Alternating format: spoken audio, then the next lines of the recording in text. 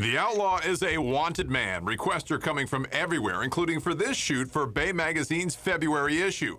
For this humble rising star, this is not his comfort zone. Ready to play, baby. This is where Kiermaier prefers to be, talking baseball with the boys.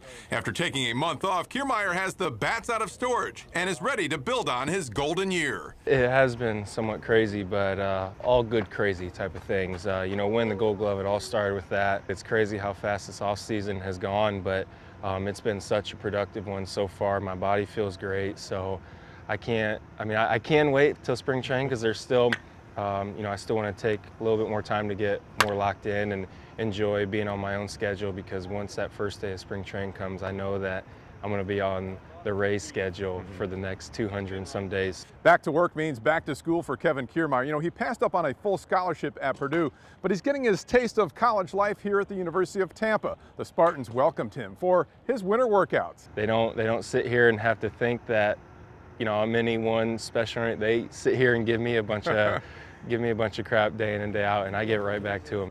This is the second winter Kiermaier is spending with the Spartans. It's easy to see why he picked UT.